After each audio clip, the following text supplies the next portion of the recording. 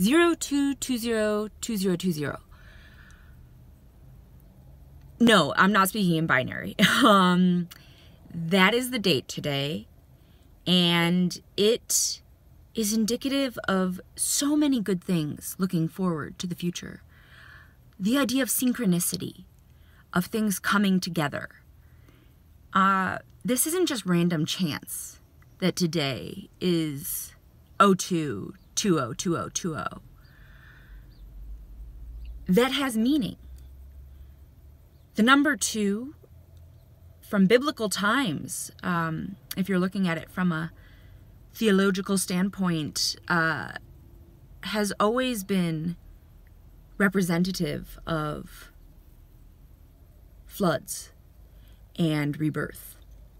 It takes 2 people to make a baby, or 2 scientists in the lab. It takes 2 giraffes to walk on to some big old wooden ship and say, hey, Noah, take me to the new world.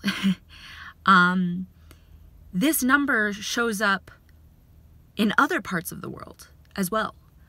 You see the number 2 a lot in competitive arenas. At sporting events, you might see it on a scoreboard, on the back of a jersey, perhaps. The coincidences don't stop there. They keep coming to the point where you start to wonder if they're coincidences at all. Is there such a thing as a coincidence?